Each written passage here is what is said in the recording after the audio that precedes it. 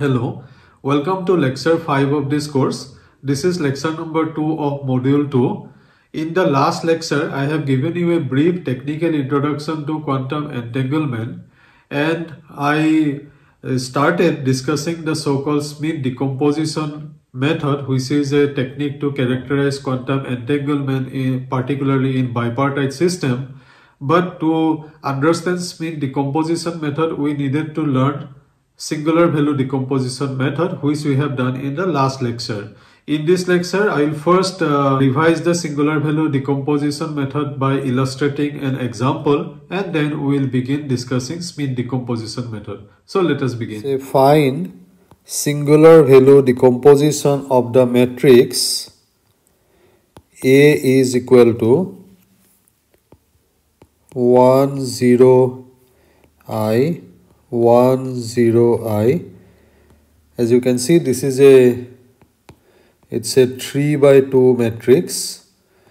That means 3 rows and 2 columns.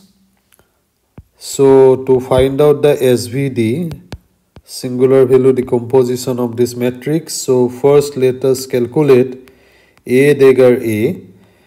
Now if A dagger, if you find, then you just have to take the transpose of the matrix A and then take the complex conjugate. So first row would become 1 0 minus I, second row is also going to be 1 0 minus I, and the matrix A is 1 0 I 1 0 I, and if you do the multiplication you will get 2 2 2 2. So as you can see, A dagger A is now a square matrix. You have started with a non-square matrix A, and A dagger A is a square matrix of dimension 2 by 2, 2 rows, 2 columns.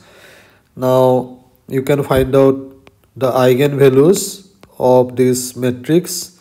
Eigenvalues of A dagger A. If you set up the characteristic equation, you will find the eigenvalues as, say, lambda 1 is equal to 4 and lambda 2 you are going to the second eigenvalue, you will get it to be 0. Okay, I just have solved this equation.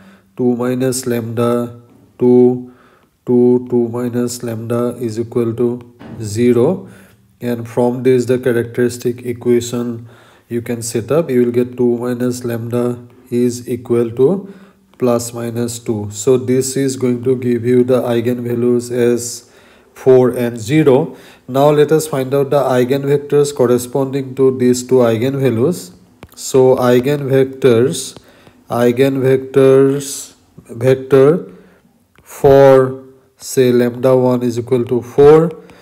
I think all of you know it. If you do the calculation, you will find the eigenvector for lambda 1 is equal to V as 1 by root 2 1 1, and similarly you can show that the eigenvector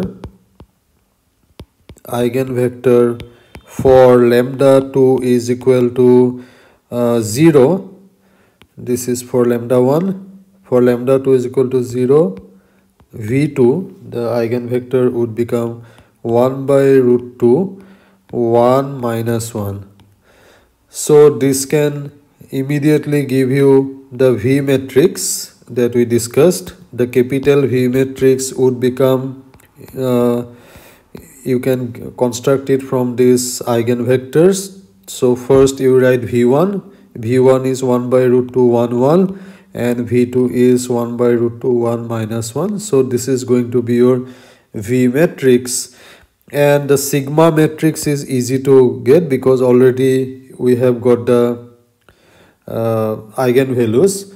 So this is going to be a 3 by 2 matrix, right? It has the same dimension as that of the original matrix A, and it would be square root of lambda 1 0 0, square root of lambda 2 0 0.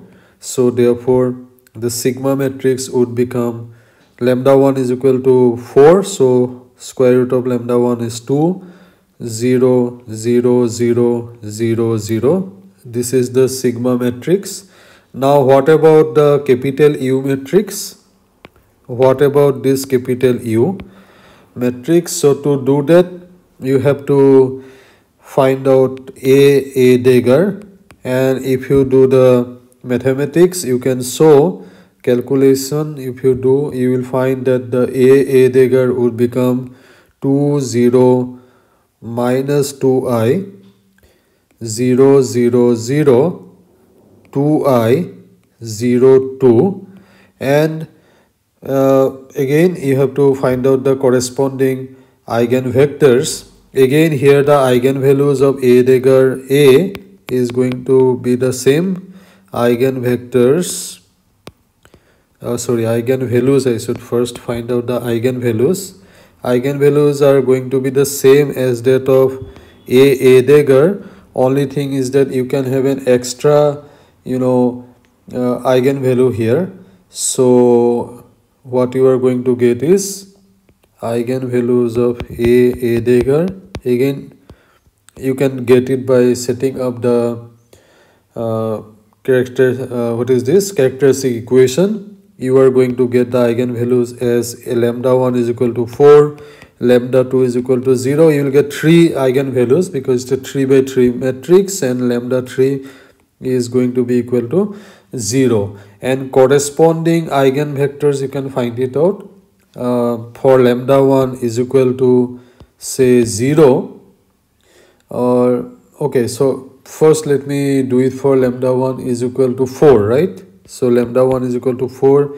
You will get eigenvectors as e1 is equal to 1 by root 2 1 0 I, and for lambda 2 is equal to 0, you can show that the eigenvector is 0 1 0, and for lambda 3 is equal to 0, these eigenvectors is going to be u3 is equal to 1 by root 2 1 0 minus I. So therefore this capital U matrix, you will get it as 1 by root 2. It is going to be constructed from these 3 eigenvectors u1, u2 and u3. So just let me write it column wise. It would be 1 0 I 0 root 2 0 1 0 minus I. Okay, so this is your capital U. So this way you are then able to get the singular value decomposition of the matrix A, and that would be capital U sigma V dagger. You have found out this matrix V matrix you have found out, so you just have to take the Hermitian conjugate of that, and you can actually verify it taking the matrix products of these 3 matrices. Then if you work out, you will be able to get the original matrix A. Now, having learned the required mathematical tools, we are ready to discuss the Schmidt decomposition method. Let us consider a bipartite system. And a bipartite system, as you know, has 2 components. That is a system having 2 components. Out of these 2 components, having one component living in the Hilbert space HA and other living in the Hilbert space HB. So it's a system consisting of 2 subsystems A and B, and any arbitrary state k psi of the system can be expressed as it's a pure state, so I can express it as a direct product state. I am going to explain all the terms one by one. Summation is going from I is equal to 1 to dA, where dA is the dimension of the Hilbert space HA, and this other summation go from j is equal to 1 to dB. dB is the dimension of the Hilbert space HB, and these coefficients are Cij.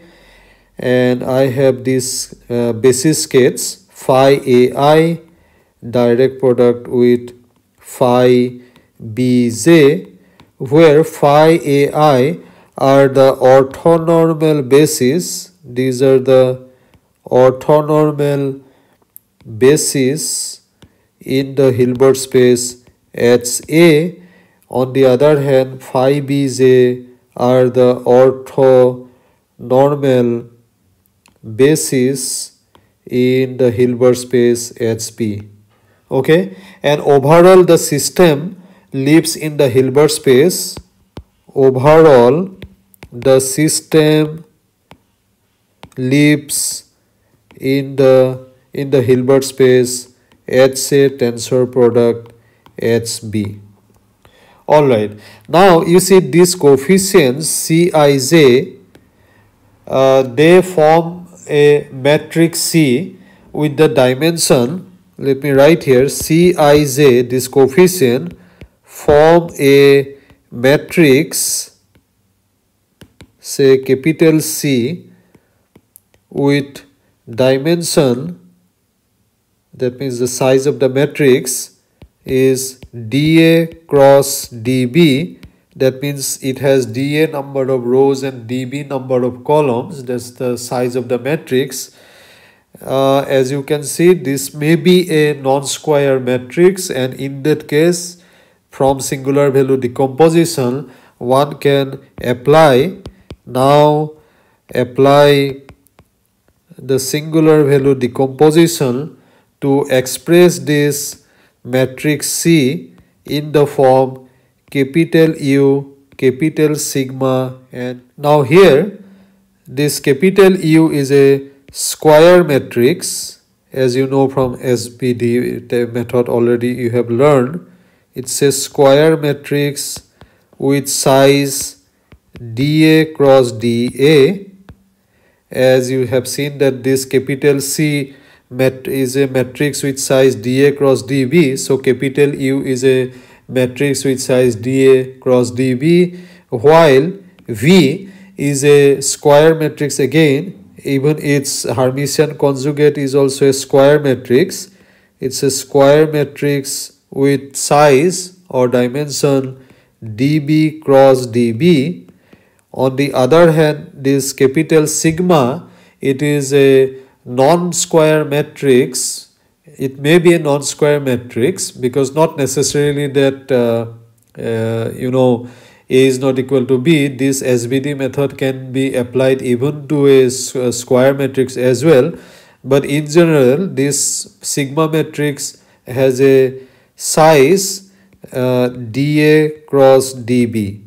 It's a non-square matrix which has non-zero elements along the main diagonal, and both this capital U and capital V are unitary matrix, and it's very important to remember this. U and V are unitary matrix.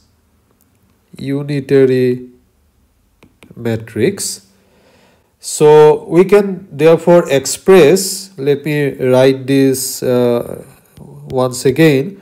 Therefore we can express this kth psi state, which we have written as, say, I goes from 1 to dA, J is equal to 1 to dB.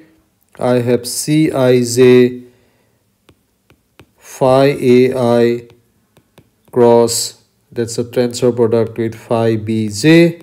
Here Cij is a matrix C, I can express it using the SBD method as U sigma V dagger.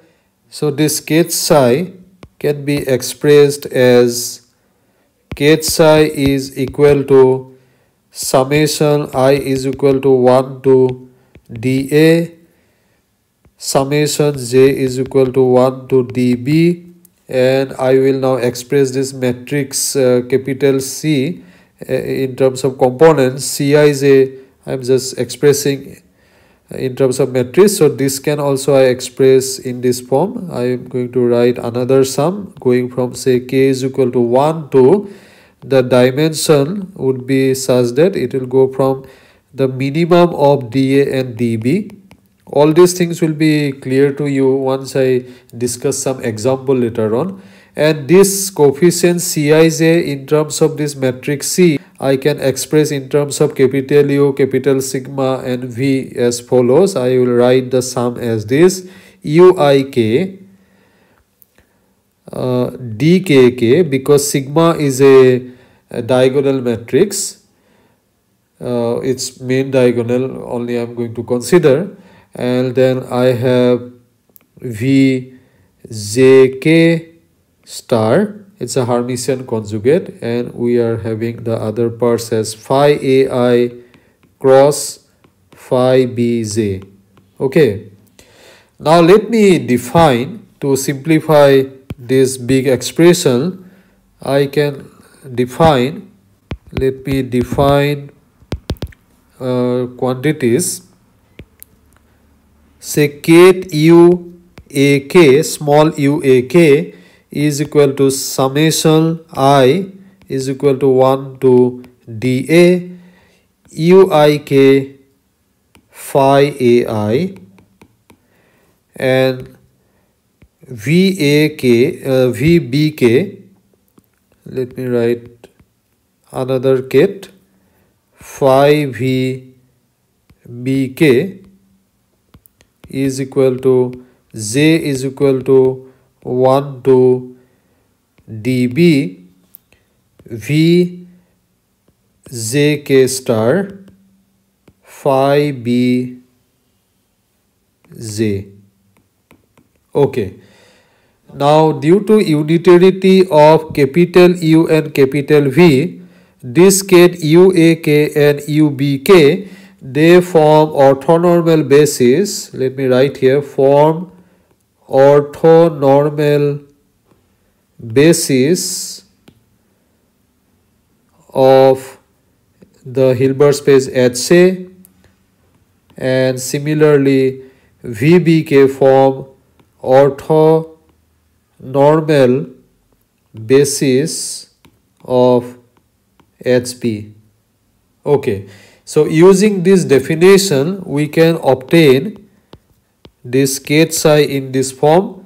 It's going from k is equal to 1 to minimum of dA and dB, whatever is minimum out of dA and dB, then you have this dkk uak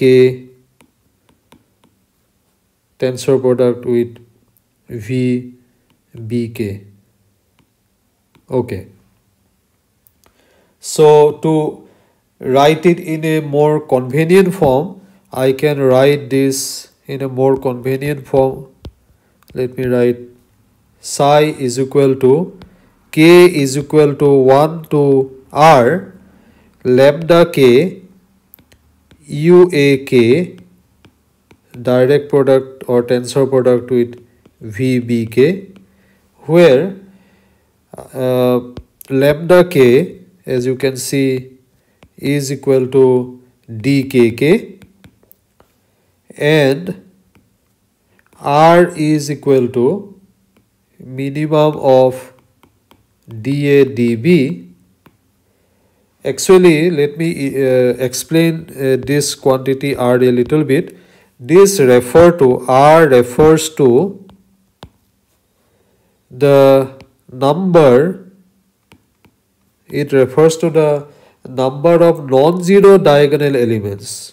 Non-zero diagonal elements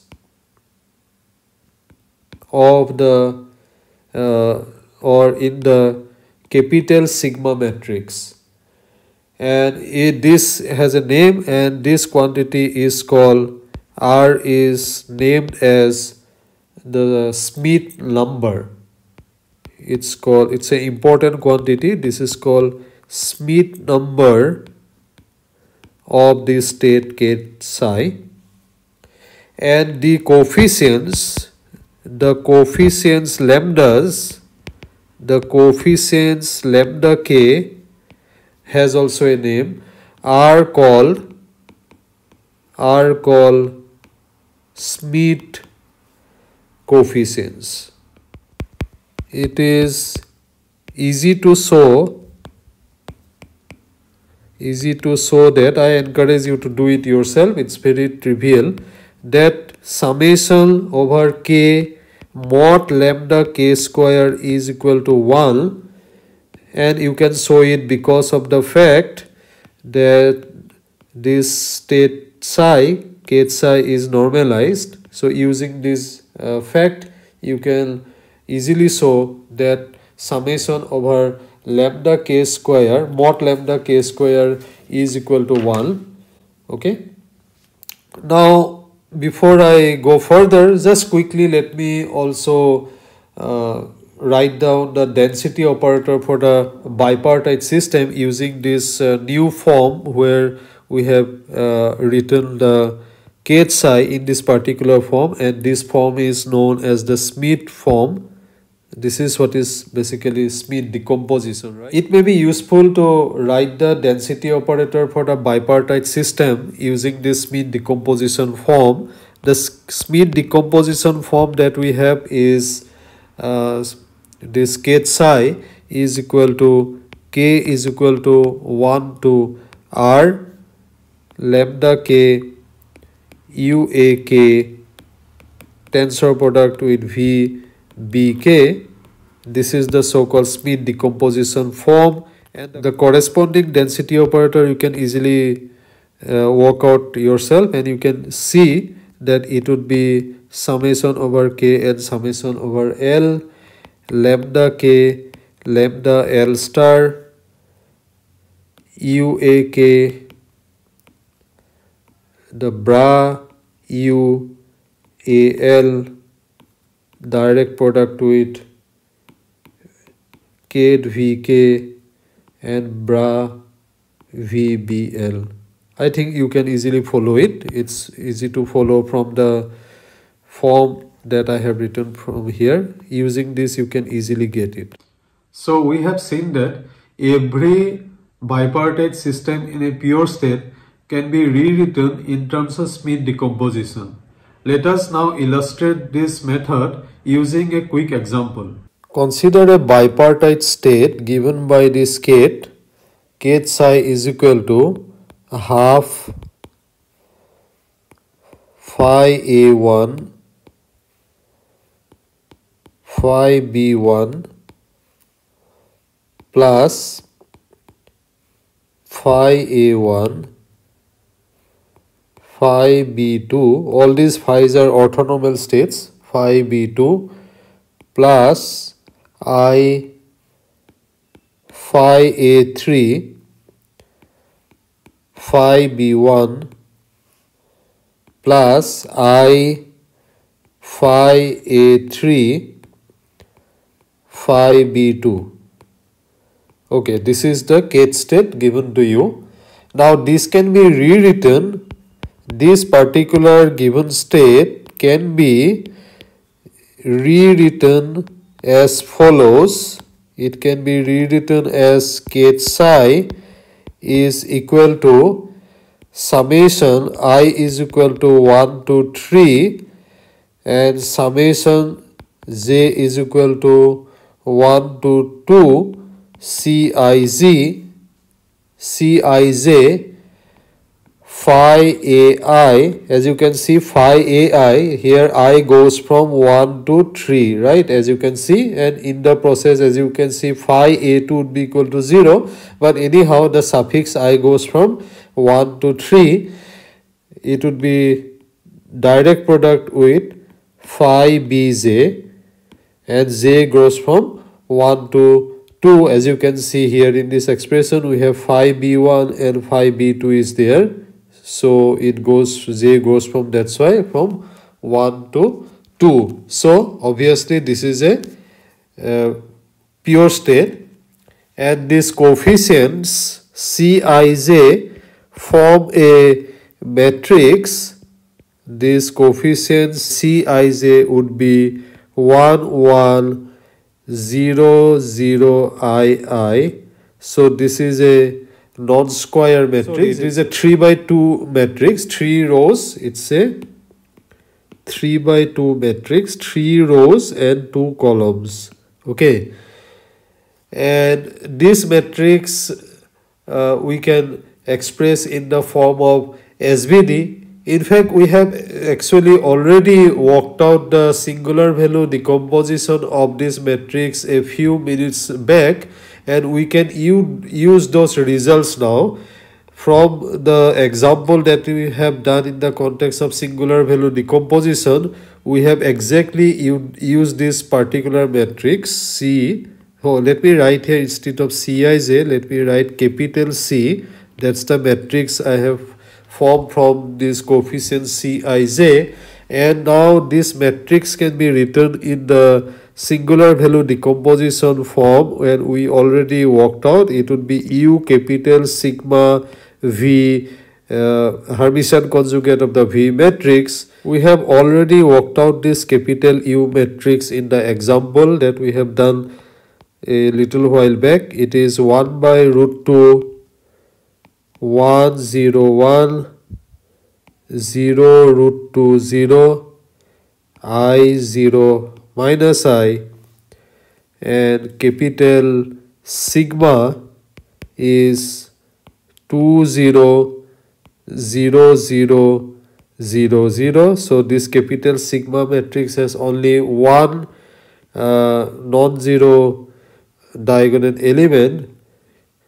So, or we can write it as 1 0 0 0 0 0, and this matrix V, capital V matrix, we worked out as 1 by root 2 1 1 1 minus 1. We want to write K psi in the Schmidt decomposition form as follows. K psi is equal to summation K is equal to 1 to R lambda K UAK tensor product with VBK, small VBK. Now R is equal to 1 here. Now R is equal to 1. Why? Because the number of non-zero elements in the sigma matrix is 1. That's why R is equal to 1. As per our definition of R, that's called the Schmidt number. R is equal to 1 as the number of non-zero elements in sigma matrix is equal to 1. So K psi is equal to, in the Schmidt decomposition form, summation K is equal to 1 to 1 lambda K UAK tensor product with VBK. Now what about lambda K? What is this? Now from the sigma matrix, let me write the sigma matrix we obtain as 2 0 0 0 0 0, and because lambda K is equal to dkk, it may occur to that you should take lambda K is equal to 2, but because K runs from 1 to 1, that means we have only one lambda, that is lambda 1. So you may write lambda 1 is equal to 2, but you have to be careful here, because lambdas has to satisfy this equation, lambda K square is equal to 1, right? And this means that we have to take the normalized form of lambda, and lambda 1 you better take it as 1. Okay, so therefore K psi we should write as the summation has no meaning now. Only we have only one term, that is lambda 1, only one coefficient lambda 1, and other terms are UA1 direct product with VB1.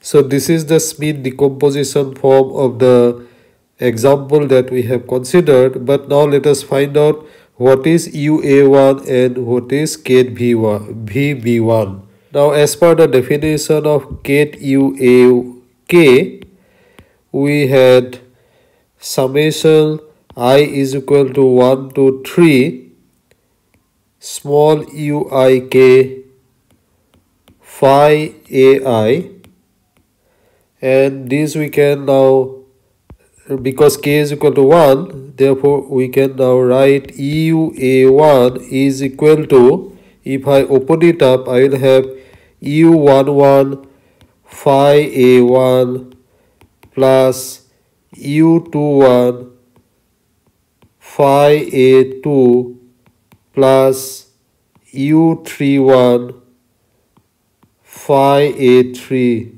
right? Now, the fact is that UA2 phi A2, Ket phi A2 is equal to 0.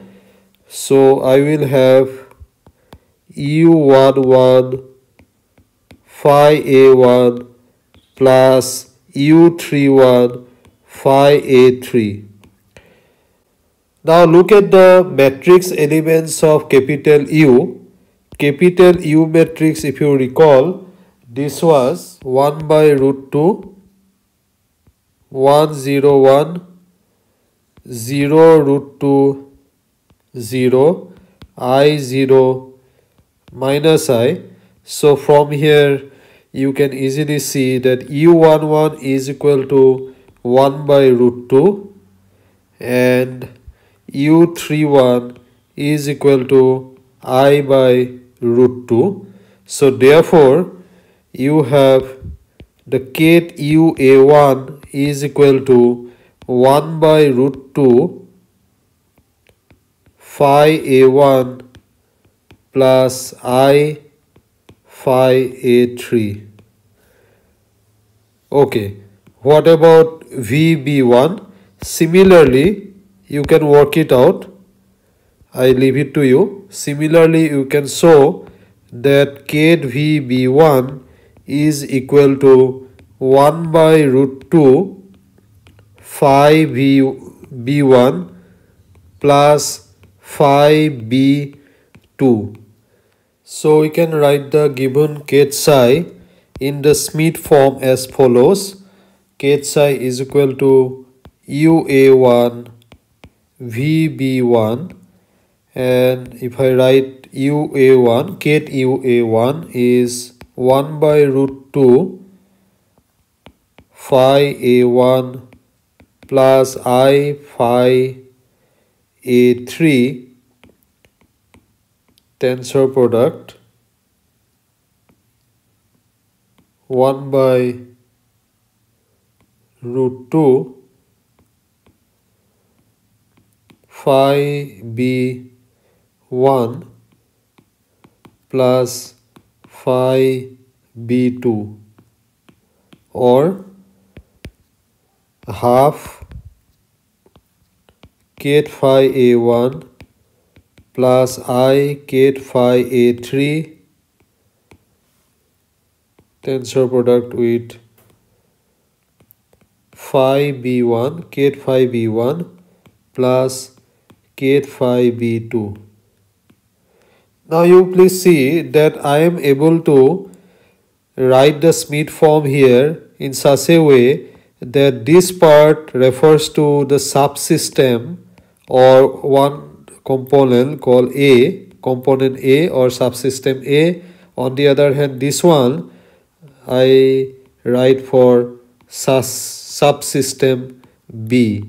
So these states are separable here, and in this example here the so-called Schmidt number R is equal to 1 and the state is separable, so it implies, so I can conclude that if R is equal to 1, it is not an entangled state. It's a separable state.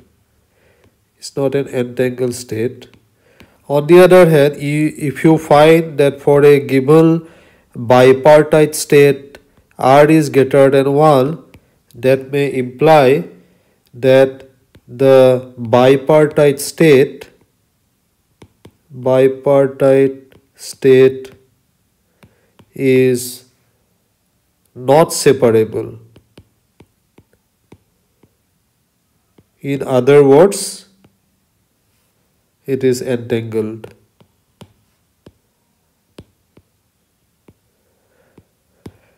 Okay, now some final words on Schmidt decomposition. There are various forms of Schmidt decomposition in the literature.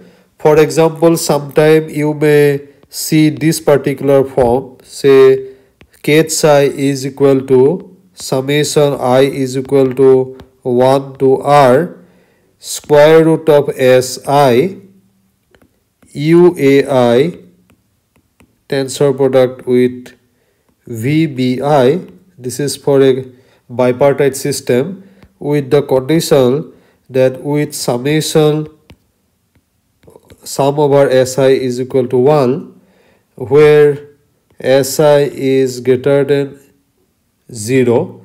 These are called Schmidt coefficient, just like the number lambda i's, and R is basically a natural number. It's a number and it is called, R is the Schmidt number. It's called the Schmidt number of the state k psi. In fact, it is basically the same thing we wrote for Schmidt decomposition of k psi. Just to remind once again as a final comment, we have written and we are going to take this particular form in this course of Schmidt decomposition. Summation over, say, k goes from 1 to R lambda k UAK direct product or tensor product with VBK. Okay, so this is the form we are going to use in this course. And if you look at the correspondence here, lambda k refers to square root of sk in the previous expression, and lambda k is termed as Schmidt coefficient. Now, before I end this lecture, let me now briefly talk about entanglement of mixed states. We already know that the mixed state can be represented by a density operator, say rho is equal to sum over j pj ket phi j bra phi j. Now consider a composite system where it has consisting of, say, subsystem A and B. Subsystem A belongs to the Hilbert space HA and the system B belongs to the Hilbert space. Subsystem B belongs to the Hilbert space HB. Now let rho be a mixed state over the Hilbert space H is equal to HA tensor product with HB. Rho is a product state,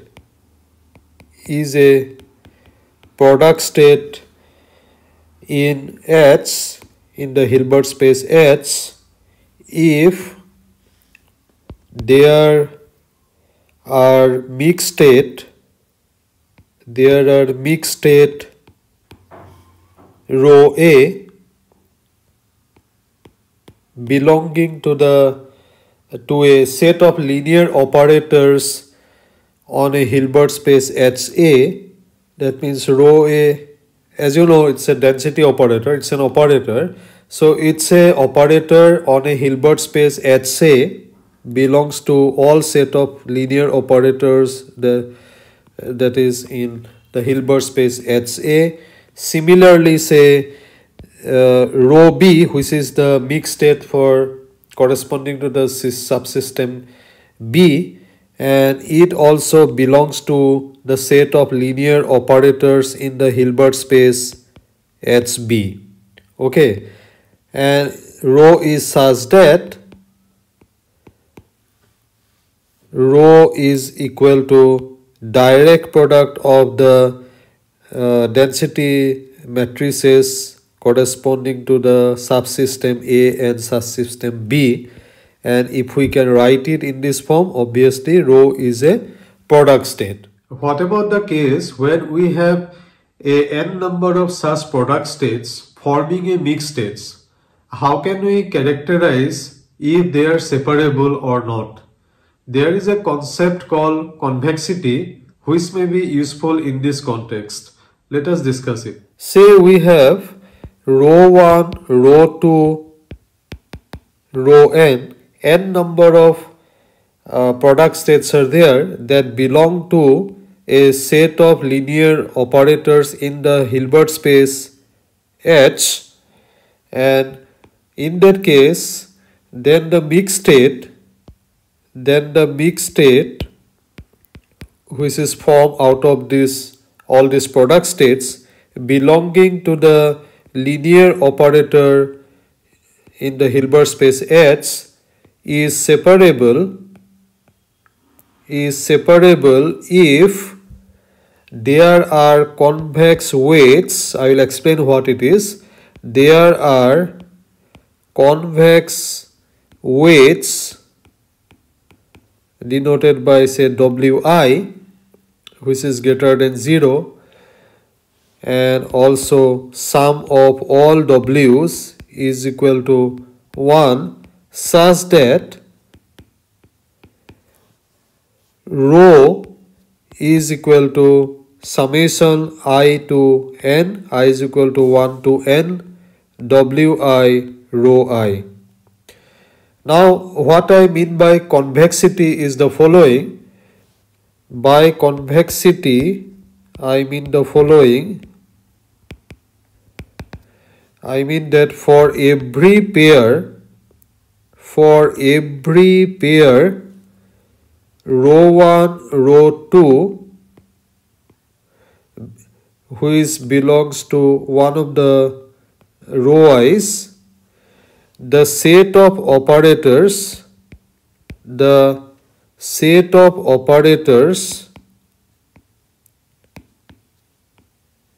rho I cap. In fact, these are also operators, rho 1, rho 2, rho I. So they form for every pair rho 1, rho 2, the set of operators rho I form a convex set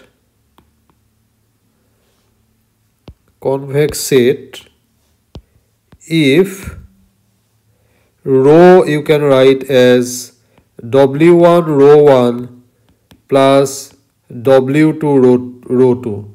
So this is valid for every component that is belonging to the set of operators rho 1, rho 2 up to rho n. You can write such relations of this type. If you can do that with the condition W1 plus W2 is equal to 1. So this is what we mean by convexity, and this has a very simple meaning. It means that for any two members form a convex set, say rho 1, rho 2, they form a convex set if they can be connected by a straight line without leaving the set. So this is what I mean by a convex set. So as you can see, in this convex set, rho 1 and rho 2 can be connected to each other without leaving the set. On the other hand, by a non-convex set, I mean the following. Say I have this member here rho 1 and this is rho 2, and if I want to connect rho 1 and rho 2 by a straight line, so as you can see I have to leave the set, right? As you can see I have to leave the set. So it's an example of a non-convex set. So a convex set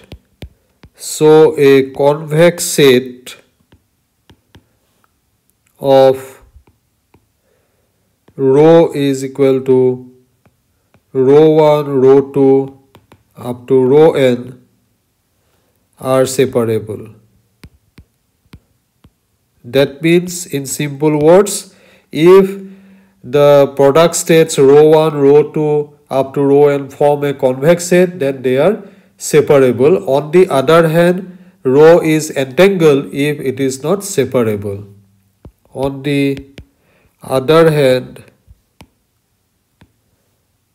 rho is entangled if it is not separable.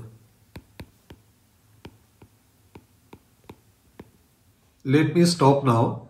In this lecture, we have learned an important characterizing method of quantum entanglement in terms of the so-called Schmidt decomposition method. In the next lecture, I am going to discuss the EPR paradox and Bell's inequalities and so on. This may help you to get an intuitive understanding of quantum entanglement. So, see you in the next lecture. Thank you so much.